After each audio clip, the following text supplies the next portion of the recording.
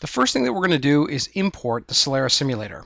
Simply navigate to Virtual Appliance, Import, and then when the dialog box opens, navigate to the location where you've extracted the OVF.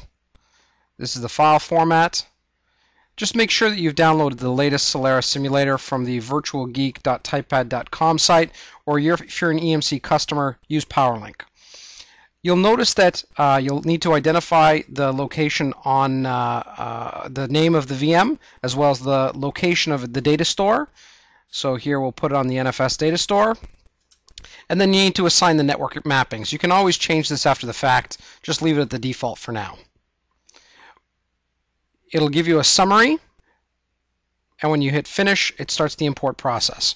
Now, one thing to note is that while the OVF is small, roughly around 1.5 gigs, during the process of import, it will be expanded into a zeroed thick VMDK format, which means that it will consume about 40 gigs of storage space. Now, you'll notice I've time warped here a little bit, and the import is almost complete. Once the VM has been imported, it will appear in the machine inventory. So there you can see the Celerra 561DM pre-GA VM. And now we can modify settings.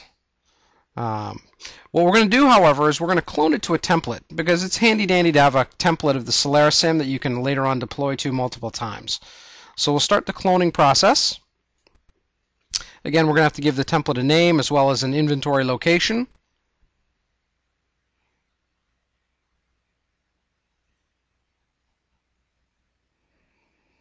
Identify the cluster that's going to store the template, and again, a location.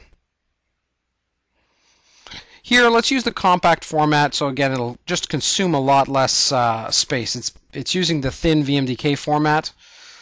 One thing to note, you can, after having deployed the template, change the virtual disk format using the VMware VMKFS tools to change the disk type. After we've cloned it, we've now got a VM template that we can deploy, and deploy as many Celerra simulators as we'd like.